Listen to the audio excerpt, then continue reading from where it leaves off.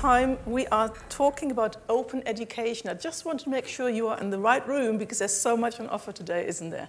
Great. So welcome to our session and welcome to our online participants and participants here in the room together.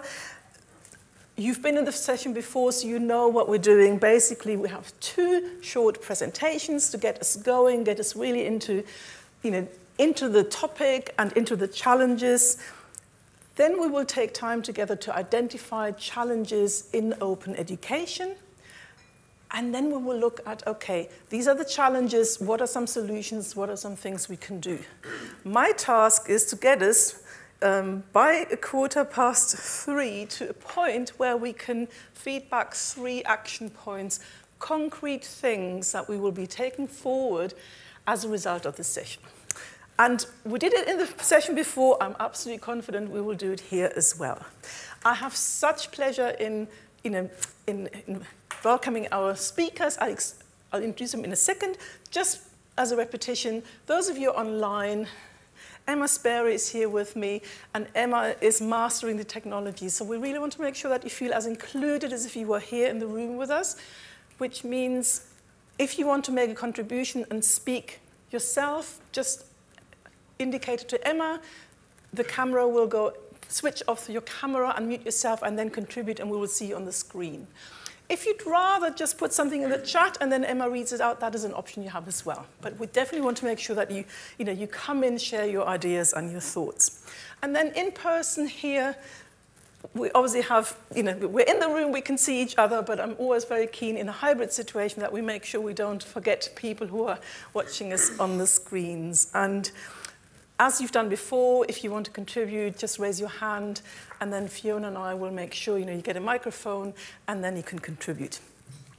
It's really simple, isn't it? Okay, so I'm delighted because we have 2 speakers with us, and they will be telling us their research and their ideas about education. And first is María Soledad Ramírez-Montoya. She is the research professor at the Institute for the Future of Education at Tecnológico de Monterrey. Yes. Yes, great. And then afterwards, and here I'm practicing my Dutch today, is Leoniek Wijngaards-de Meij. She is professor and vice dean of the Faculty of Social and Behavioral Sciences at Utrecht University. So Maria has offered to go first, and then we'll switch over. Over to you, Maria. Okay. Okay, thank you so much. I'm very happy to stay here in Leeds University with you, sharing ideas about open education, and thank you for this opportunity. A few years ago, we had the opportunity to watch the film Pay It Forward, or Chain of Favor, Cadena de Favores in Spanish. Do you remember?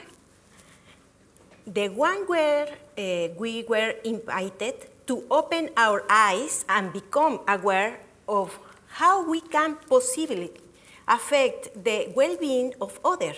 There were stories of altruism, concern for the common goods, trust as a basis for action and impact in the world.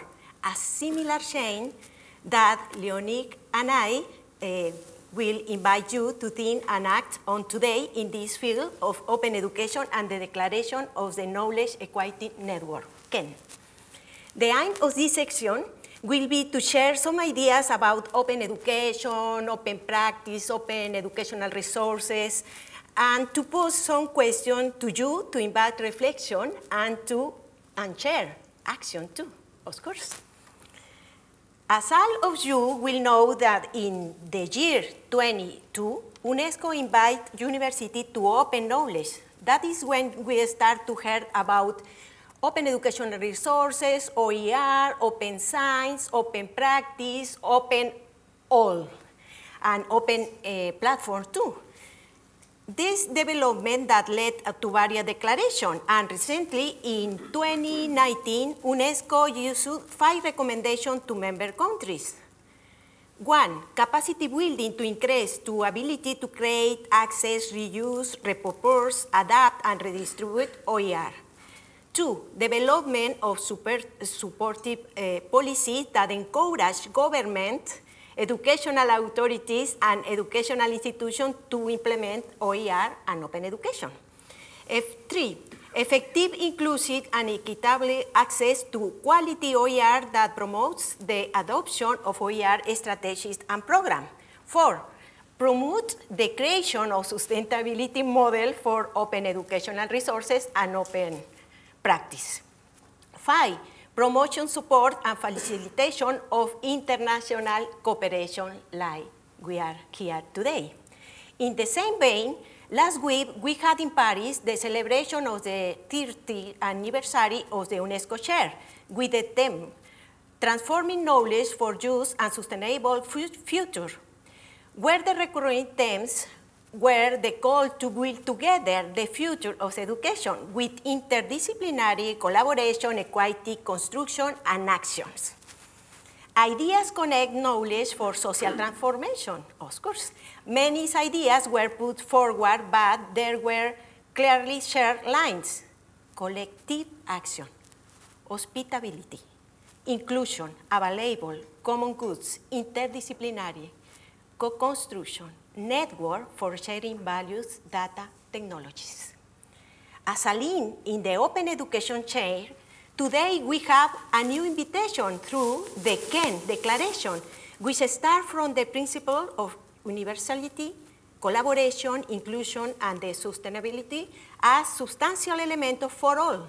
It gives us general recommendation for creating a culture of openness, access, equity, and co-creation. Its main recommendation for institutions, funding agencies, publishers, and for ourselves as active actor for open education based on collaboration, discovery, and knowledge creation. Against this background, I would now like to share with you some brief reflection in open education practice. In the Open Education Journal, we can say that we have come a long way and still have great barriers, of course. For example, we have seen the amount of open education resources grow. However, and we still have the barrier that they cannot be shared in different languages and with attention to diversity. We are increasing the possibility of open education resources in terms of their use, production, dissemination, and mobilization in formal and non-formal institutions. But we know that we still have large gaps between the production of value resources and their integration into educational practice that support lifelong learning. We also seen evidence of open network making an impact in the communities where they direct their efforts.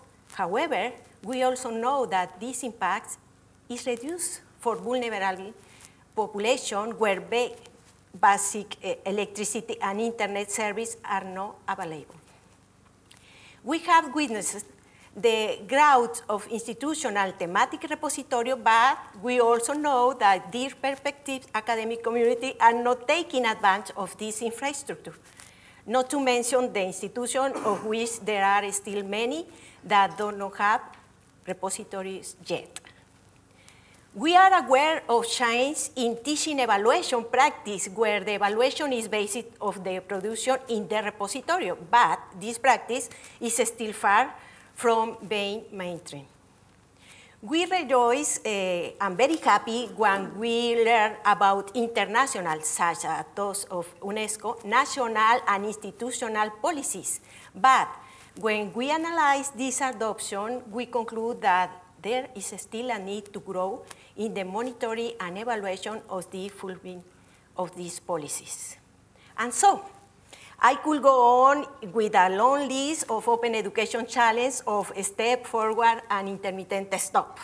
And in this evolution, we know that as active actor, we have a commitment to the democratization of knowledge, to education for peace, solidarity, equity, and intergenerational duty. Following this invitation to collaborate with KEN today, I would like to ask you, how might each of us contribute to create a culture of open access in our institution and in our context? how can we generate open practice that promote the generation of value and useful knowledge for the betterment of society and the common goods? And just as I begin this story by referring to the film Chains of Favor, Cadena de Favores, so I would like to invite you to think about this. What can be your link in these chains in order to be an active actor and contribute to the opening up of knowledge, equity, and quality education for all? And finally, I would like to share with you a phrase for the Maya in the South Mexico and in Central Latin America. The Mayas, they every day express this concept of unity in their daily greeting. In lack age, which means I'm another you. To which they reply, a la Ken, which means you are another me. Thank you so much. Oh.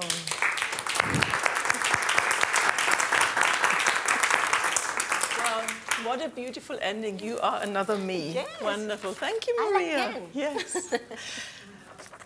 Leoniek, thank you so much. And then I'll invite comments to the two presentations once Leoniek has given us her talk.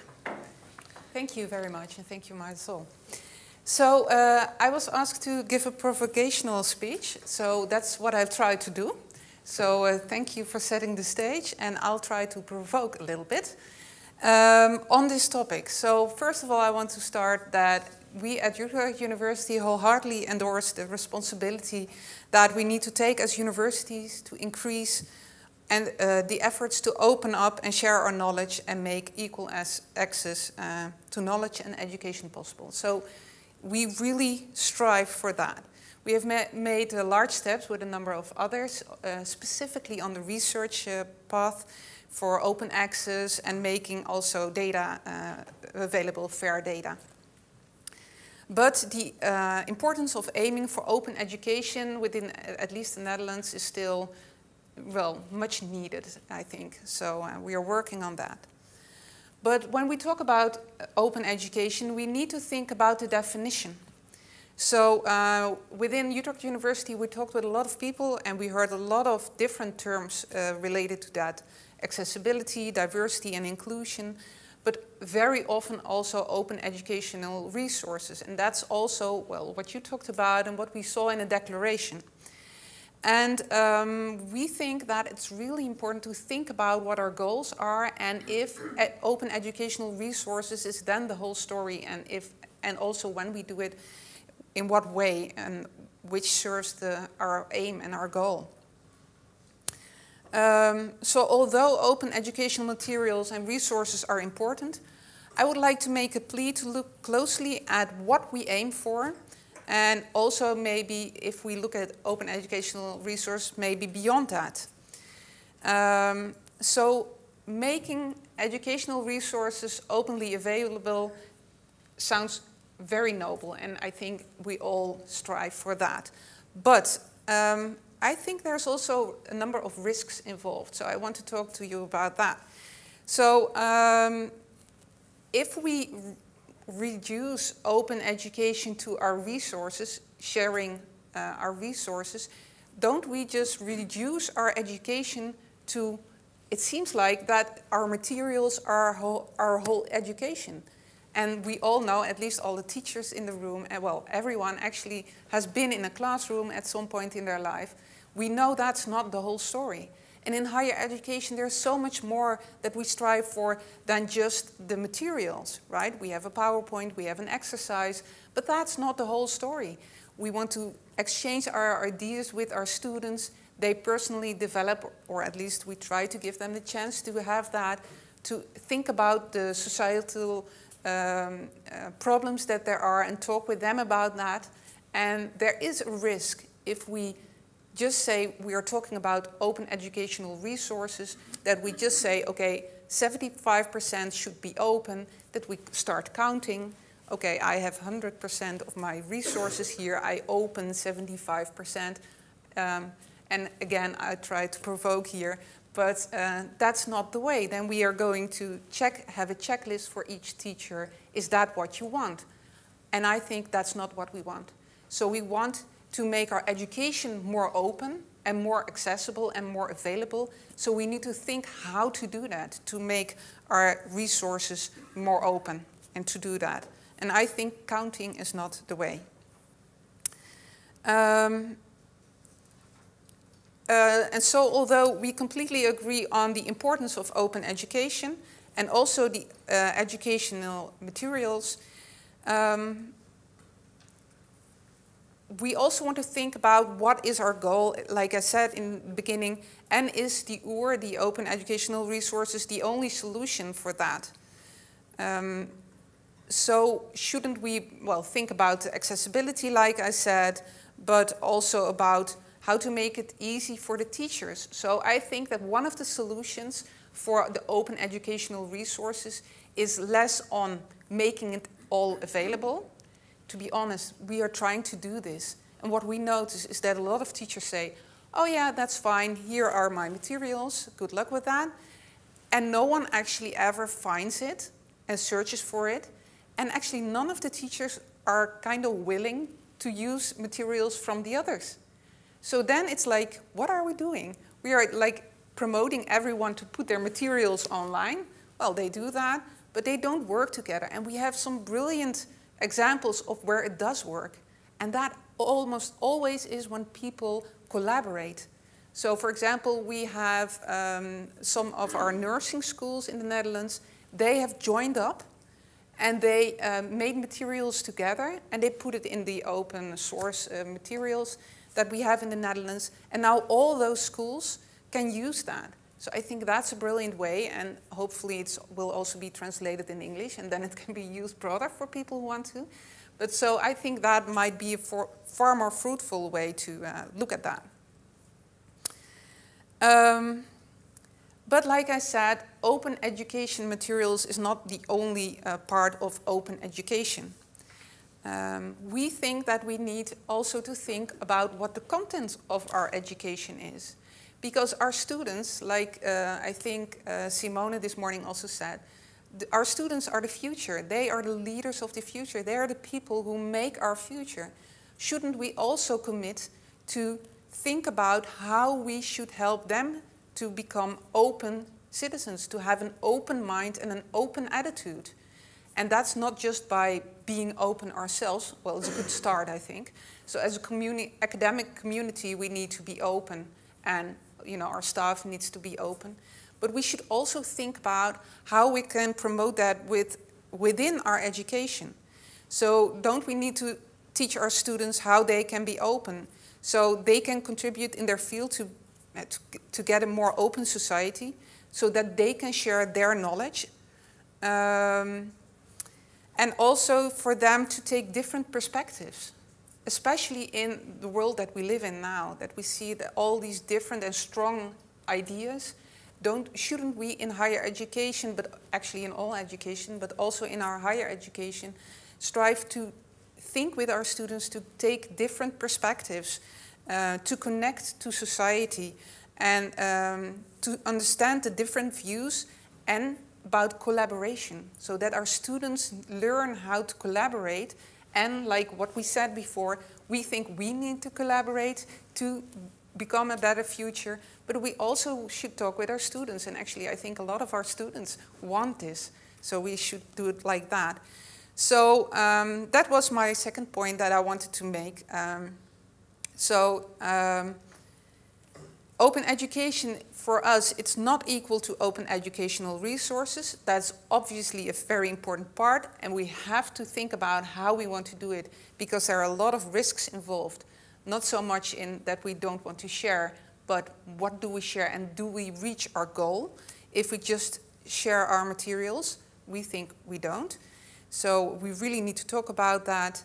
And we also think that we should think beyond that and think on the content, and that we should also commit to get education that is directed at open minds and open attitudes, well, for our staff. So there we should start there, because obviously we are not all youth. We haven't been educated in that way, I mean our staff and we ourselves, but we also need to think about how we do that within our educational culture so that we stimulate our students to take different perspectives, to understand differences, and also take their role within society for that.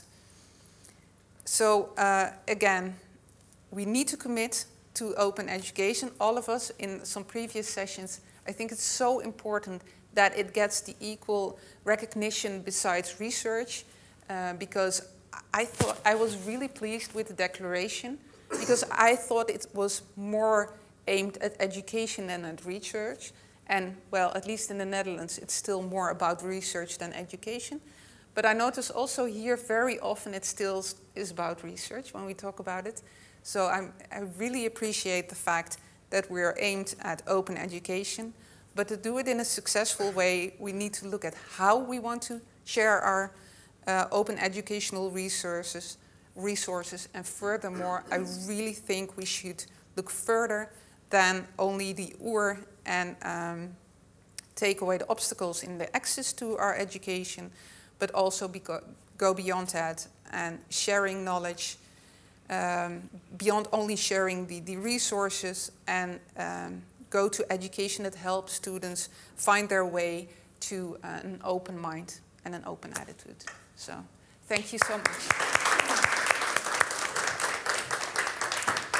Thank you so much, Leoniek and Maria, for giving us so much food for thought.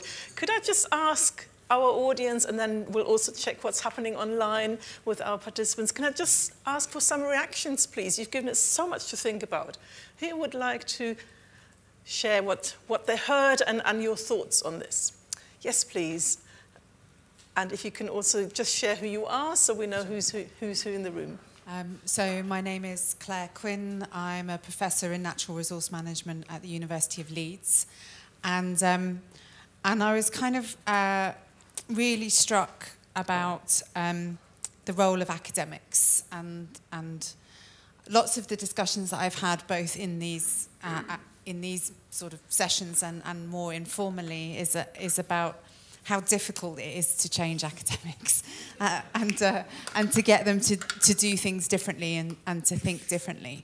And I think to a certain extent that's definitely true. And I think because historically we have this kind of idea that we are kind of fonts of knowledge. And so our worth is in what we know and in that knowledge and how we impart that to students. And therefore making that knowledge open then kind of gets to the heart of how we think of ourselves as academics. But what struck me is that I've spent my whole life being interdisciplinary. I talked about this in a previous session. And it's interesting, the kind of fight against this idea that as an academic you have to have disciplinary expertise. And actually my expertise is in the space in between, is connecting disciplines together. That's where my expertise lies. But it's really difficult because everybody expects you to be an ecologist or a social scientist and not necessarily somebody who tries to connect those and have expertise. And I think that shift in thinking is also really important when we're thinking about open research and knowledge and how we work with our students. Because then it's not about what you know, your expertise is in guiding students through it, in making connections, in the skills to engage with knowledge, as opposed to the knowledge itself. And I think, again, that requires a kind of shift in thinking around how academics value themselves. And so I think we need to think about that in terms of how we structure our universities around departments and so on, but also how we support and reward and encourage our academics in terms of how we value them. And if we value them for what they know versus the skills that they have. And those are two different things, I think. Thank you so much Fantastic points. We just go online briefly to make sure that our colleagues can join us. Emma, what is the contribution? Does someone want to, you read it out or no? So we are going to ask Tanya to turn on her camera and a microphone as she's got something to contribute. There she is, yeah. Yeah, thank you. Hi, I'm Tanya from Universidad Nacional Autónoma de México, UNAM. And I believe that can sure include a formative element, that is to make universities commit to training in open science, in the importance of making knowledge for equitable, in generating more horizontal research methodologies, and in how to use open resources for teaching. No? So to encourage universities to train their authorities on the subject so they can identify its richness and at the same time allocate more resources of all kinds to it, economic, human, technological, as well as train their teachers and students, carry out dissemination campaigns, think about courses, workshops, space for discussion on open science and other topics about we are thinking about in this place. Thank you so much. Some great solutions coming in. I'll ask one or two more people and then I want us to look at, okay, what challenges do we want to work on this afternoon and what solutions can we then agree on that we can take forward? But I didn't want to stop the conversation. Yes. Thank you very much. It has been Antonio Martinez Arboleda, University of Leeds. It has been really interesting to hear your contributions, and I'm going to try to link it a little bit with the theme of one of the themes of the summit, because what Leoniek was saying about sharing for the sake of sharing as sort of compliance with an internal mechanism, you are absolutely right. Yeah, I always thought that sharing was a sort of proxy for openness, because it is a start, and I believe that we need to give it some value in that respect. But don't you think, and this is for everybody, don't you think that the fact that we are here talking not just about open education resources and open education, but also about equality, diversity, inclusion in education, and also about open practices within research, is the answer to the question? Because clearly, one of the topics here, one of the themes here is the culture in the academic world. And looking at knowledge equity more holistically, by looking at these three different elements, will help us to give that step forward in qualitative terms. So I wonder if you agree with that, or if you think this is not the way.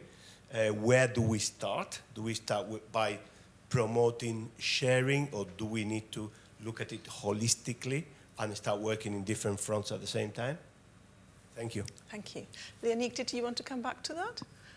Was it a question for Leoniek? Everyone? For everybody. I think it was meant for everyone. So although I obviously want to answer, I can imagine I also would love to hear other people react on that. Yeah. Well, there, thank you.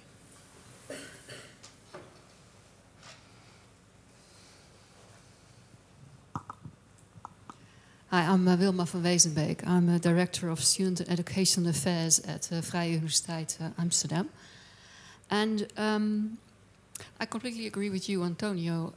I just thought when some of us were at the Global Open Education Conference in Nantes, there was a very nice presentation. There were more, but the one I mentioned is from Finland, where they actually refer to, if we talk about actions, to have not only a policy for open education resources, but also for open educational practices. And that together, probably also with working on an open culture, you get to something that you could call open education, right? So I think I completely agree. There was one other thing that crossed my mind when you were speaking, Leoniek, and that's when I was working as library director in Delft, and we were doing a roadshow years ago on open access and open science. We noticed that there was some resistance when we used the word open with data. And then we started to change that, and we talked about fair data. And I think with educational resources, you actually also really want them to be findable, accessible, interoperable, and reusable. And I think that's the part that I missed in the declaration, that we also really want to stimulate reuse, because that's the whole purpose. So that was the comment. And perhaps the word fair could also be helpful in the education resources discussion. Yeah, great. Thank you very much for your point. One more, and then we're discussing many challenges, so two more, and then we go to the challenges, because you're formulating them already, and I can see some strategies coming out. It would be great if we can get to that today. So I'm Kate Petherbridge from White Rose Libraries, White Rose University Press. And just to pick up on what's just been said, I think that the reusable element is something that we need to make sure is at the top of our minds as we go through this, because we can make things as open as possible, but if they're not then reused and picked up, it does become a tick box exercise. And so actually, in terms of how we look at that there's that multi-directional approach to the cultural change, because going back to what was said about how we view the role of the academic and what the role of the university is in the education of the students, we've been so used as institutions to ring-fencing things and to protecting them, and this is what we do. And actually the value is really in sharing that and everybody benefiting from what everybody does. And I think that we still sort of struggle with that second step of open. We're very good at understanding now about making research open and starting to look at making resources open, but actually that cultural change about then encouraging the reuse and seeing it as that information commons is something that this initiative should really help to drive. Thank you. So there's something about increasing reuse of learning materials. But it's more than learning materials, isn't it, for everything? Yeah.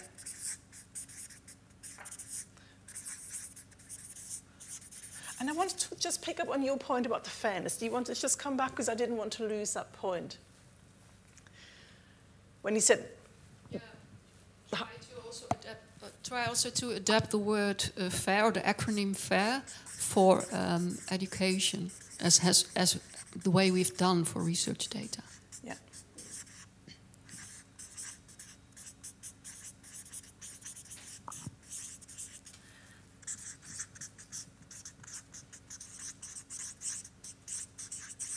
Great. I'm already moving into the challenges. Yes, Gert. Oh, sorry. Okay, and then Gert, you come next. Yeah, sorry, I overlooked you there. It's Javier from University of Salamanca. I'm going to a step, I think, back before everything open education. But when Leoniek was saying something regarding, like in the Netherlands, it's like a strong focus on research. Perhaps one of the problems that we perceive is that, or we can ask ourselves, to what extent education is valued at the same time as research? Because we're thinking about opening our education, open research and so, but we might perceive it as our main mission and purpose, but is it? I mean, to me it is, but... Are you saying you see too much leaning towards the research agenda? Yeah. Mm-hmm.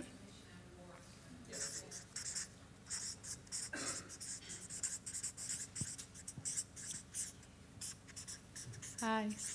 I'm a little bit nervous, so I'm sorry if I struggle to find the words. I'm Wijngaards-de, I'm her daughter, and I'm actually a student at the University of Arts in Utrecht, and I'm listening and wow, you are doing such a good job, all of you.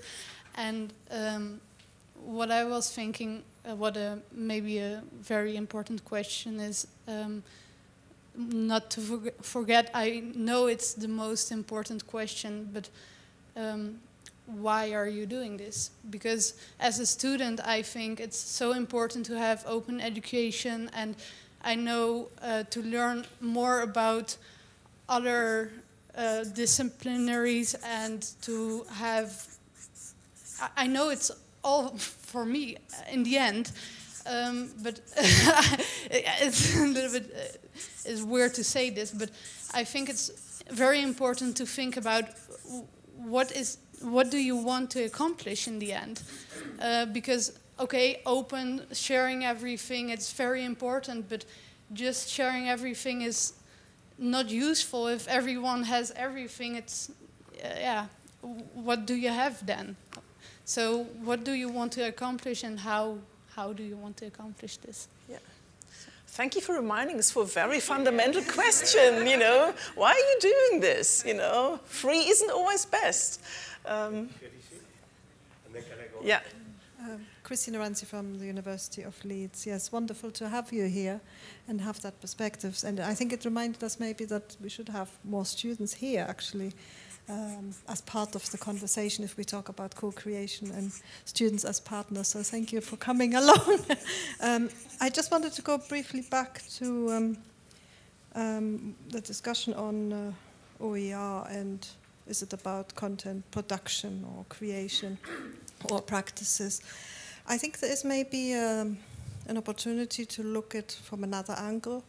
While I'm very much against creating more stuff, because there's a lot out there already, I think there is an opportunity there to remind ourselves that we learn a lot through making and actually co-creating, especially with our students, as a collaborative process with the purpose, to go back to what your daughter just said, I think might be something that we have underused. And I think that is probably the most valuable, because we can create not just stuff and fill, I don't know, repositories and websites, etc., with stuff that nobody's using.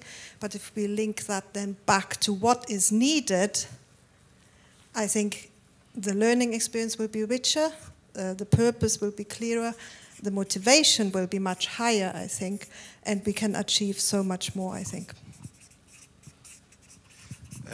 I was going to say something, but you said it, so it's okay.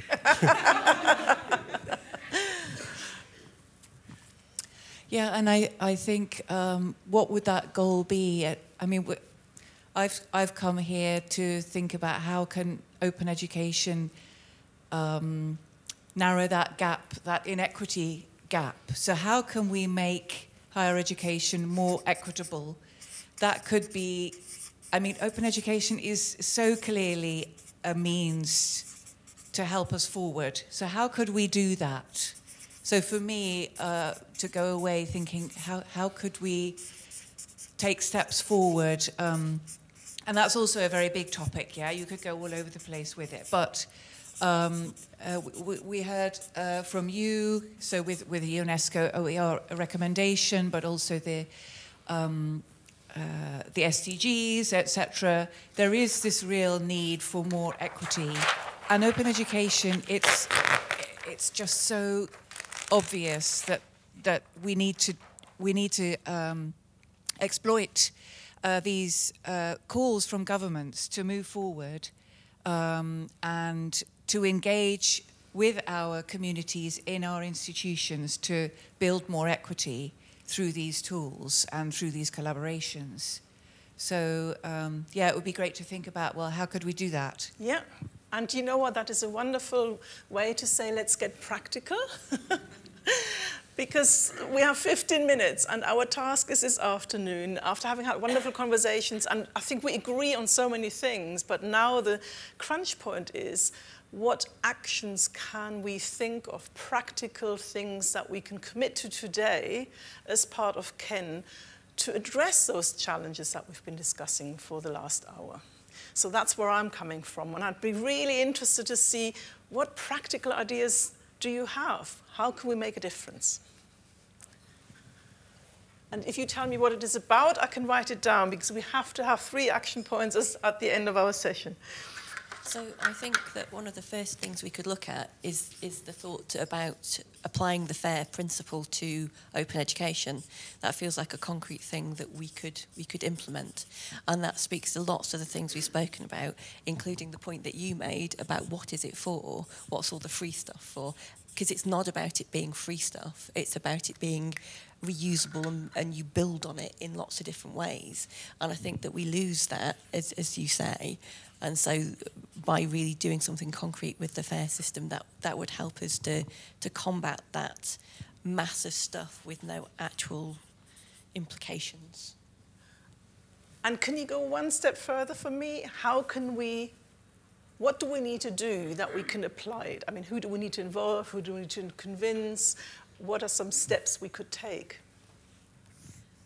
I mean, it feels like something that it would be a leadership commitment in some ways. It feels like a policy, but it's also a cultural shift. I don't have the answer to how you make the cultural shift, because if I did, I wouldn't be sitting here, I'd be stood up there. Yeah. So is this something that you think institutions could commit to and say, okay, that's what we're working on next? Is that something we're suggesting here?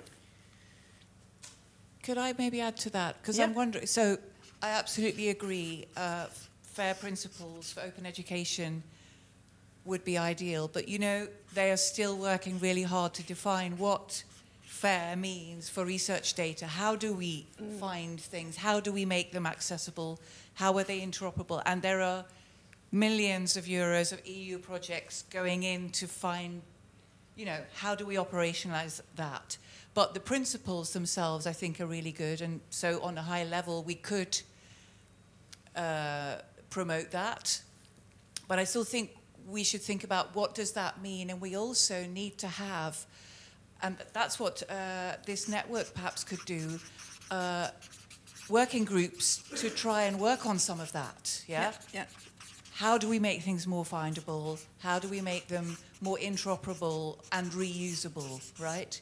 So bringing these good practices, how people are doing this in different countries. So could this network think, I mean, there's a wonderful network called the Research Data Alliance that has been doing lots of work on FAIR with hundreds, if not thousands of people, you know, for free. Dedicated for years. So we could think about how can we work on some of these things, you know, to dig a little bit deeper than, yeah. And I understand, you know, I mean, we have an hour this afternoon, you know, we won't resolve any of that, but having a way to go forward and seeing, you know, what is feasible and what needs more work, and working groups, and we have KEN, you know, that could be a really good thing to do. Excellent, thank you. Perhaps you can also always start with something. Yeah.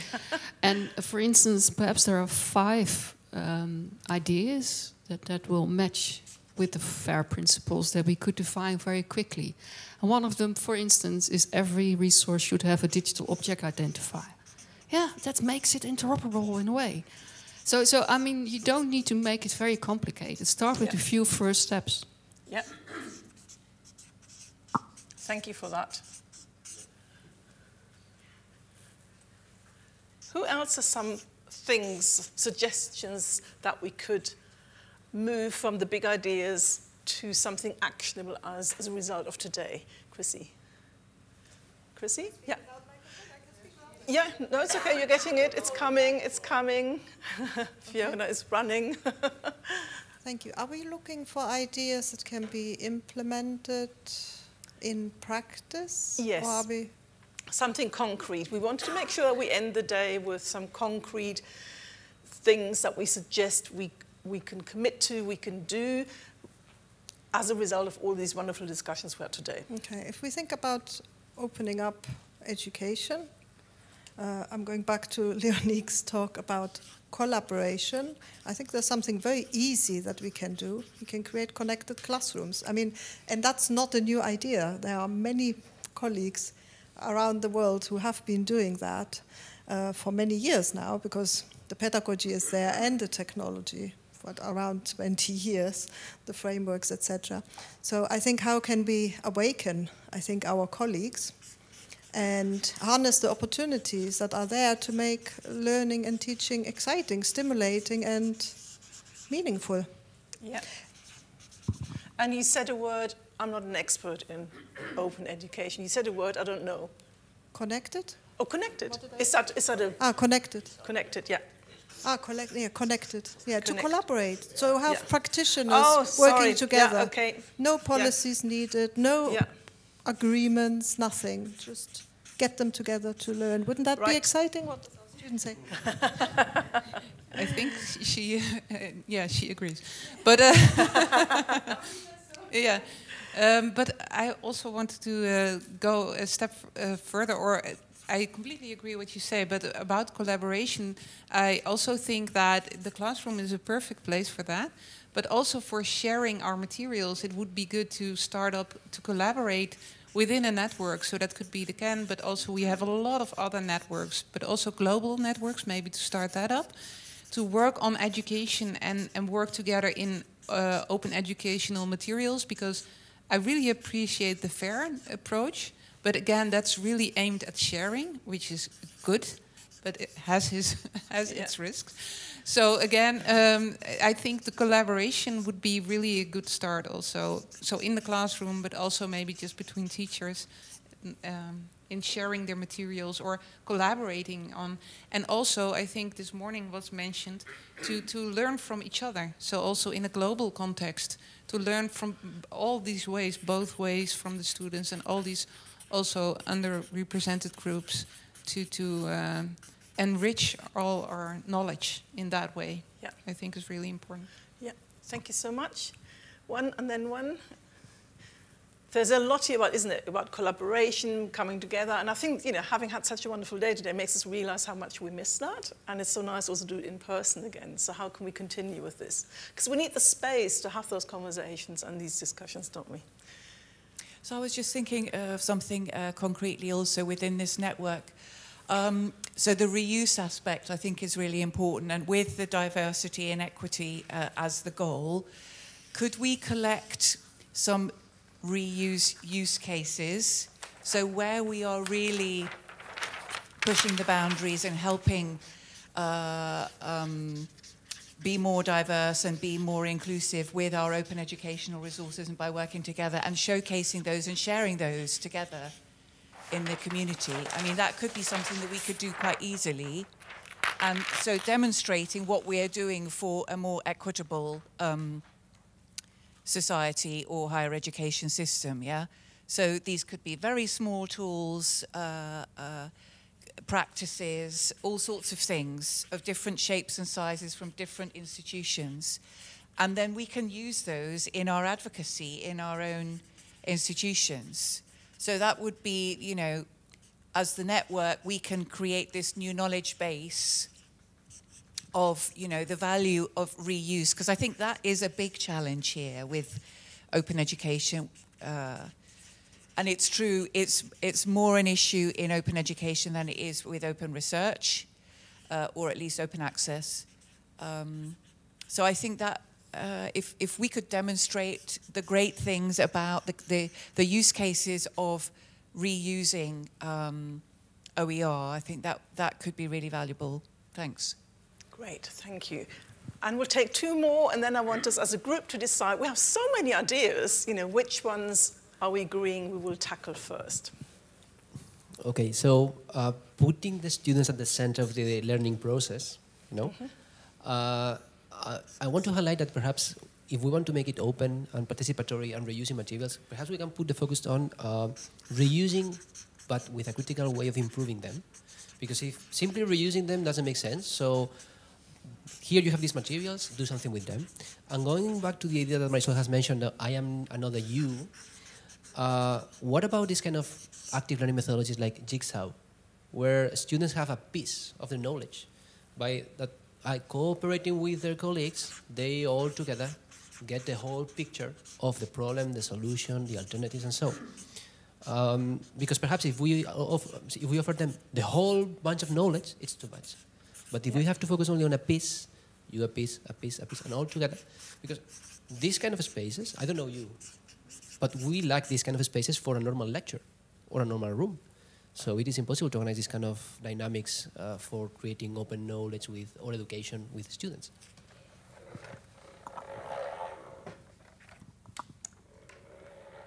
Okay, I don't know whether you can read my scribbles. Probably not. But I can I can read it out. So we just get an idea of all the ideas that we've come up with. So there was something about applying the FAIR system approach to open ed, making it a leadership commitment. It requires a big culture shift. And it's a big thing, isn't it? You know, what would that mean? So that would need some clarification. And the idea was, this is such a big topic, it would really require a working group in KEN.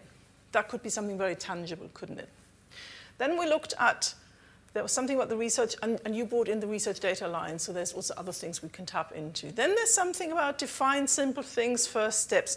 Awaken our colleagues to make links, connect, collaborate. I think, Chrissy, that was your point, wasn't it? Let them get sort of to learn together again. Sharing materials in KEN and other networks, so really looking at, you know, what have we got in our network and other networks that we can build on, which makes it so much more impactful than when we always try our own things in our own institutions. So learn from each other.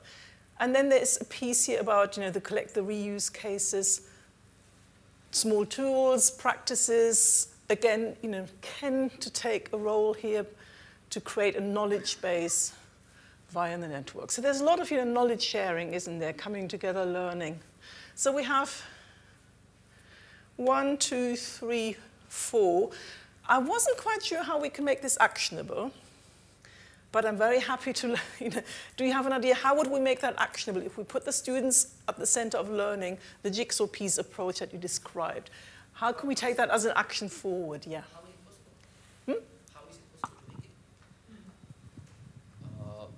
I mean, just as an action. I mean, I like, you know, I know the idea roughly. I like the idea, but what can we do then next to take that forward?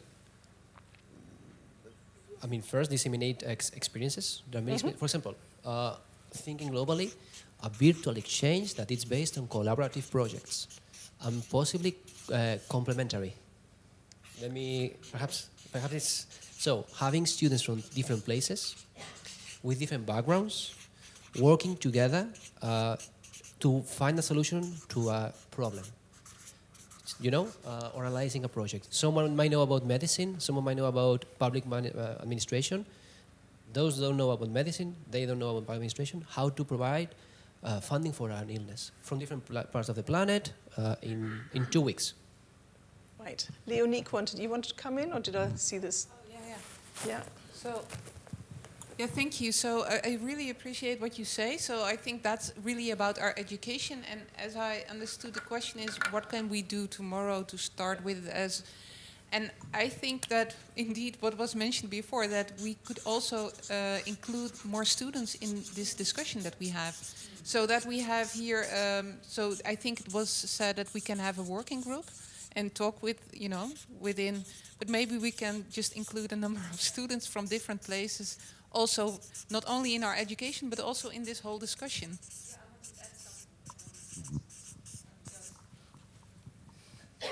It's an element not mentioned in the declaration, and talking about lifelong learning. So the students are not just the students that are in our institutes, the students are out there everywhere. So if we also include that there in our action, that we realize that, and if we include students then in our network, we should definitely also include other type of students. Yeah? Yeah. Lifelong learning. Oh, okay. Lifelong learning. I'm all for it. Excellent. You know, we've done a super job this afternoon. We had 45 minutes. And Maria, you know, I mean, we have a list. Emma, do you agree we have enough action points? I'm always thinking, you know, Nick wants action points. Here are action points. And several working groups coming out of this. Now, obviously, in the next thing is I'll be asking, is anyone interested in leading one? You know, setting one up or driving the process. But I'm sure that that will be done, you know, in the results of the conference, of the day today, and looking for volunteers. So can I just say to you, thank you so much. It's been such a fruitful discussion. Wonderful to have a student here. You know, it feels a bit like in Holland, when I lived there, we did take your daughter or son to school. You know, I did that with my children at the international school, so they saw that mum was doing. You know, they learn a lot from that. So thank you so much for all your ideas, commitment, your wonderful stories, and yes, onwards and upwards. Thank you. Thank you.